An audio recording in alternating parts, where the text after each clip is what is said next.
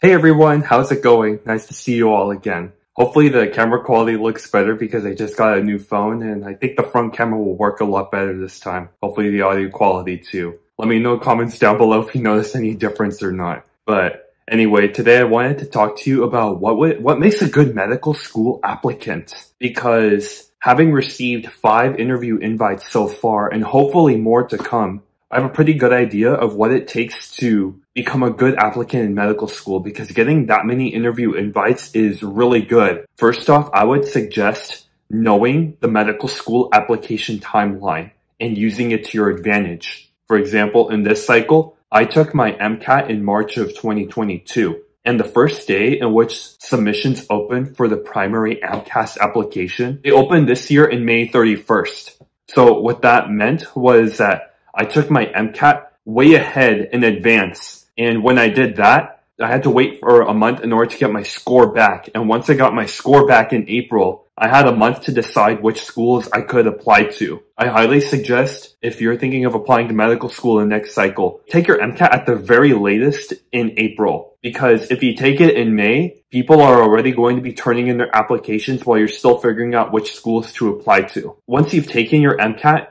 you will also then have time to work on your primary personal statement, which is where you get to showcase yourself as an applicant and why is it that you want to become a doctor? What was the journey that led you to go to medicine? Which brings me to my second point. You need to take some time to take a step back and reflect on why is it you want to become a doctor? Because this is where it really gets real. You're now very close to entering the stages of going into medical school. And this is a path that you're going to go down for the rest of your life. So you need to be 100% sure that the motivations in which you want to become a doctor are authentic and true. The reason why medical schools have primary applications is so that they can really sift out which people are really in it for medicine for the right reasons and which people are in it just for the prestige, money, as well as meeting their parents' expectations. I would want a physician as a patient who is in medicine because they truly care about the patients and they care about their well-being. So you need to showcase that in your personal statement. Once this application cycle is over, I would be very happy to read my personal statement. And hopefully that will give you guys a better idea of the authenticity that should come across in your writing to medical schools. That's the key of me reading my personal statement in a subsequent video, much later on, most likely. As a third tip, when it comes to becoming a good applicant in medical schools, I would highly emphasize, yes, you need to get good grades, but you also need to have other extracurriculars. They want to know what you do for fun. What is it that you like to do during your time off? And these activities don't even have to be related to medicine at all. If you want to play a sport, go ahead and play a sport. Don't feel the need to give it up just because you're a pre-med. As a matter of fact, I'd say pursue those passions even further because medical schools really like to see that you're a person who has interests outside of medicine. For example, one of the things that I've listed was I started making a YouTube channel, as a matter of fact, and it was something that really started a very interesting conversation because not many people really start YouTube channels, and it's kind of scary to get up front in camera and to talk to a lot of people like this. I even admit, even right now, I stutter. With all the edits I make, I still continue to stutter. And yes, guys, for those of you who thought I completely spoke this fluidly, or I don't know if you think I speak that fluidly, but for those of you who thought I speak this fluidly in my videos, that is 100% not true. Sometimes I pause and stutter for very long periods of time before I get my actual point across. That's how I talk in real life a lot of the times. It's not perfect at all. But anyway, going back to my point,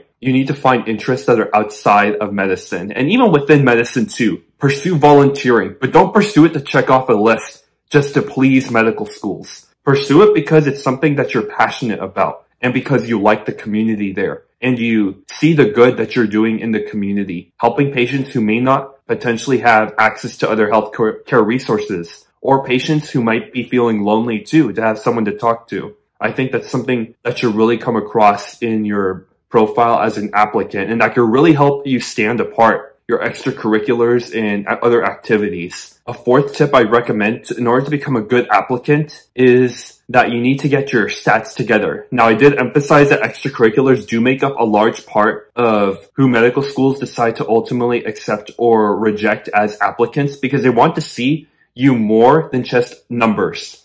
However, that being said, you do need to have certain numbers in order to get into medical school. The average GPA for a matriculant to medical school is around 3.7, whereas the average GPA for the average MCAT for a matriculant is a 512.5. So long as you meet those statistics, you really have a good chance of getting into medical school anywhere, even if it's a very competitive school like the Ivy Leagues. As long as you meet those metrics, really what's going to help you out get in those schools will be more of your personal statements, your essays, as well as your extracurriculars, which I see as another strength because I really like how once you meet those thresholds, you have another chance to prove yourself to them by showing them who you are as a person and showcasing your strengths and weaknesses as an applicant. And it's something that you really need to sit back and take some time to really think about, because these things are not really easy to come up with all by yourself. And I would highly suggest talking to your friends and family about what traits they see in you that you may not even see in yourself, as well as how these traits can bring diversity and appeal to medical schools.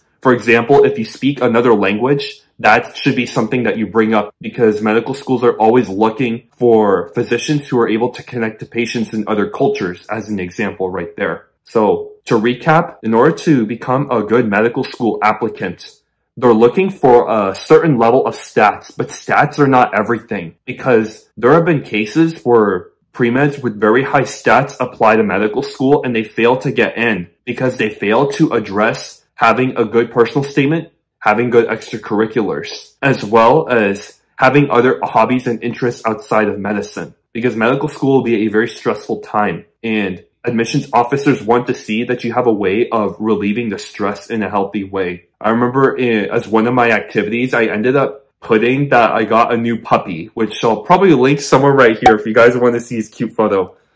But I remember I ended up putting him down as an activity linked with running, because the puppy I have is a Siberian Husky and he really likes to run a lot. So that was really one thing I wrote down in my applications. I knew that a lot of people are very interested in dogs, and most likely, at least someone on the officer team is probably a pet owner, and they could relate to some level to having a dog. And plus, it also gave me a chance to tell them more about myself as a person, rather than just being an applicant who's more of a faceless number, if that makes any sense. In a subsequent video, I will specifically go over the points of how to write a really strong personal statement. However, right now, I think this is a good point to end, in which I've discussed how to become a very strong applicant. By ultimately, yes, you need to have good grades and a good MCAT score. However, I'd say that the most important thing, though, is ultimately to pursue extracurriculars you're really passionate about, and to also be very authentic about your motivations of going into medicine, and to really think about it long and hard. Because it could be that you might think about it and you're like, maybe I don't want to do this career, and that's totally fine. And you want that to come across to whatever schools you choose to apply to or not apply to in the end. I hope that these tips have helped you all, and that you can use this in order to succeed in your application cycle yourself. Be sure to like and subscribe this video so that I could keep producing more content like this that will help you guys out for free.